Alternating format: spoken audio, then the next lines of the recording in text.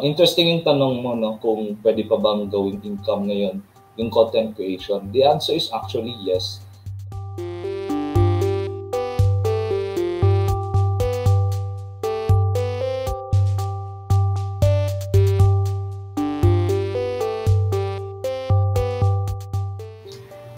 Hello mga ka-Arki! Hello! Kamusta kayo mga ka-Arki? Kamusta kayong lahat? Sana ay mabuti. Nasa mabuti kayong in a better place ba? Better place ba to? Better ba? Parang same pa yung background ko eh. Tapos may dalawang paintings dyan. So, kamusta kayong mga ka-Arki at welcome sa isa na namang pre-recorded video. Kasama ko ngayon si Arki Adriel. Kamusta Adriel? Ayun, okay naman, no? And going through the motions in life, medyo busy lang sa work, pero okay naman. No? Nag-enjoy din sa mga hobbies at sa mga kaibigan at pamilya ko. Yun. Oo, ayan. At si Adriel po mga ka-Arki, nakakasama natin every Thursday, 7:30 p.m. Manila time. So wag nyo rin pong kalimutan manood sa aming mga Wealth Arki Live Q&A every Thursday. Ayan. At speaking of sa mga ganyang mga content na ginagawa natin regularly, I think sa ating mga ka-Arki, pwede rin naman parang pagkakitaan itong paggawa ng content creation. At alam ko nung pandemic ang daming gumawa ng mga content, no? At siguro ngayon na back to normal pa, I don't know kung pwede pa rin pa natin tong gawin as a side hustle, o baka may mga tips pa tayo na pwedeng makuha sa paggawa ng content creation na related sa ating interest or hobby. At ito ang tuturo ni ating ka-Arki Adriel. Ayan. Yes. Hello. No. So, just a background, no? So, dati kasi gumawa ng own YouTube channel for gaming naman. No? Unfortunately, defunct na because of circumstances that arrived. But I would like to share yung insights ko doon, no, sa short stint ko as a YouTube content creator for a certain video game dati. So, yun yung pag-uusapan natin. So, before we delve into that, for those who are new here, please hit that like button. And of course, subscribe, no, if you haven't subscribed yet. So, yun. So, let's delve into the topic, no. Interesting yung tanong mo, no, kung pwede pa bang gawing income ngayon yung content creation. The answer is actually yes. Dahil marami ng channels. May TikTok na, may Instagram Reels, may YouTube, no, may Twitch for streaming. So, maraming avenues. But it's actually very competitive and very saturated. So you really need to know how to stand out. And actually, ito yung first tip ko. It's actually a very long journey, or it's for the long haul talaga. Because even if sideline siya, you have to be consistent with your posting schedule. Is it once a week? Ano ba yung plan mo for this? No? Ano ba yung video content? Tapos eventually, the income kasi will go in soon. Hindi siya overnight eh. For example, yung YouTube, kailangan mong 100,000, 1,000 subscribers at 4,000 views, no? Bago ka magkaroon ng ad income or yung super chat natin. Sa Twitch naman, yung mag-earn sa'yo ng pera, if I'm not mistaken, ay yung subs at yung mga nagbibigay ng gifts, I believe. So, the more subs and viewers you have, the more income you get. So, of course, how do you build your audience? You have to be consistent with your streaming, with your content, be it short form sa TikTok, yung sumasayo ka, or sa Instagram, yung mga travel vlogs, or clothes, or food, or yun. So, always remember it's for the long journey. Hindi siya overnight, hindi siya mangyayaring 8 months, 6 months. Okay? Yung second tip naman is to know yung audience mo at yung content mo. Bakit? Because sila yung manonood eh. So kung yung content mo, gawa-gawa lang or sabog, walang manonood ng ganun, no? Or wala masyadong manonood.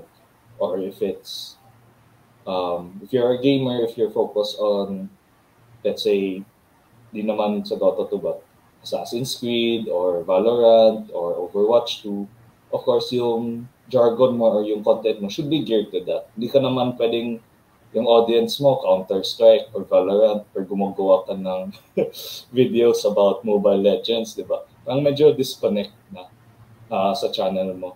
The third topic is you should know your why you should be doing this in the first place. No? Bakit ka ba gumagawa ng YouTube content, Twitch content, or itong mga videos natin, di ba? Bakit tayo gumagawa nito?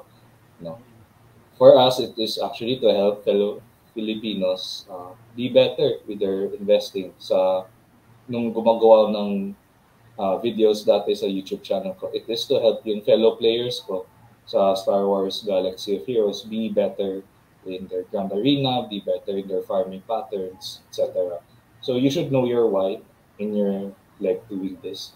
The only reason why I stopped actually is because nag-breakdown na yung iPad ko, and medyo nagloko yung laptop ko with BlueStacks. So that's why I stopped. But if I continued it, I would have grew already somewhere between 500 or 100 subs. But those are the things you should be worry about. Yung last point ko is actually yung equipment. Eventually, you need to upgrade your equipment magastos siya, but if you can leverage yung income that you're earning from the channels and then use it to buy better equipment, that will actually help then your channel a lot. So those actually are the 4 tips I would like to share for those who are planning to do content creation, be it on YouTube or whatever video streaming platform you're planning. Ngayon, baka naman Adriel, pwede mong bigyan ng ballpark figures yung ating mga ka-Arki. Kunwari ako, mahilig ako sa video games at gusto kong mag-stream or gumawa ng content. Para lang ba tong Facebook na I just open an account for free, or how much do I have to invest if we're going to put peso value kung gusto ko simula ng isang content creation kung mahilig ako sa video games, for example? Yeah, actually, medyo expensive yung video game streaming. Of course, account opening is free. Wala namang bayad doon. But the expenses kasi will come from your equipment Una-una yung laptop mo o yung desktop mo. Hindi naman pwede yung mid-gaming laptop If you're planning to have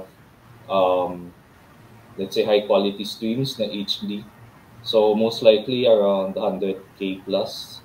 Hindi magka-cut yung 30k laptop mo. Baka sisira yung 30k laptop mo kung yung games mo super high-end. Hindi yan makakaya ng graphics card. So you really have to invest on your desktop and PC. Mabilis lang actually mag-set up ng stream, but mostly the laptop or the desktop would be your X factor in the games. And then in terms of earning, of course, at the start, zero yan. Unfortunately, that's the truth. But eventually, once you gain your audience, yung zero na yan, magiging 100 a month muna. Eventually, let's say after 1.5 years, depending on your audience, baka magiging 500, 600. And then eventually, mag-roll na yan. As long as you stay consistent with yung content mo and you improve it over time, Hindi naman pwedeng stagnant yung content. Dahil kung stagnant yung content, of course, that would affect then yung profitability ng stream mo. And sabi nga ng friend ko dati, it's either you're good or funny or you are not. So that would again depende na sa diskarte mo na o anong gusto mong gawin sa stream. Ito ba yung parang host na habang nag-i-stream, nagko-comment siya, gano'n? So, may mga ganun, may iba parang funny sila kaya maraming views, Ang iba more on commentary kaya maraming din views. So depende talaga sa tao at sa personality mo kung anong diskarte mo sa stream. And you need a full-time job to support it at first. Yeah, mahirap na yun lang yung pinagkakakitaan mo dahil kung yan lang, malamang baka in debt ka na because sa start zero ka walang income, And in fact, around 80 to 90% of channels fail. So part now dun sa 80 to 90% channels will not fail, Unless I would reactivate yung channel ko again. At si Ka-Arki Adriel naman ay batang-bata pa. So, Mm-mm. marami pang panahon si Ka-Arki Adriel na buhayin uli ang kanyang content creation, di ba, as an additional income stream kung gugustuhin niya. And I think in any business naman, no, kahit sabihin natin nasa akin na lahat ng capital, di ba, there are still lessons to be learned. Di ba? Hindi kasi ito natuturo sa school, sometimes through experience lang talaga natin. Mas maiintindihan itong mga sinasabi. But ang takeaway ko dyan, kung gusto ko pala gumawa ng content creation, most probably I have to have a stable job kasi risk yun eh. Diba? 100,000 pesos yung laptop, medyo may katagalan yung return. Diba? So, it is a test. Sabi mo nga, it is a test kung gaano ako dapat maging consistent sa paggawa ng content. And at the same time, no, hindi dapat ako maging indebted. Yeah. Dahil hindi lang laptop yung problemahin mo eh. Yung video editing pa, oras mo din yun. Yung thumbnails mo, oras din yun. Yung pagplano ng content, oras din yun. So there's also the time element na. Again, content creation is also not easy. But if you are consistent, the rewards would be great. No? Thank you, Adriel, no, for sharing to us, no, what we can take, no, from content creation, diba? As an additional income stream sa ating mga ka-Arki. Ayan. So you're just using your laptop, hindi naman kailangan video games, it could be anything. Kung mahilig kang sumayaw, kumanta, pumasyal sa iba't ibang lugar, pwede yan mga ka-Arki. Explore nyo lang. And if you need suggestions mga ka-Arki, if you need more advice, and nandito si Ka-Arki Adriel, si Sir Fitz, gumagawa rin ng content, no? Sa TikTok niya. Oo. Even Sir Renzi, I think meron siyang no, yung sa TikTok din, market outlook niya for the day. Ayan. So if you need tips free of charge, email us at admin@wealtharki.com sa content creation. And of course, pag kailangan nyo ng advice sa personal finance, insurance, and investments, also email us at admin@wealtharki.com. Of course, and if you like this video and enjoyed our content, give this a thumbs up and don't forget to subscribe and hit that notification bell so that you won't miss a thing. So thank you, Marion, for this topic, no? And mga ka-Arki, learn from my failures and see you soon in another video. Ingat kayo. Bye! Bye!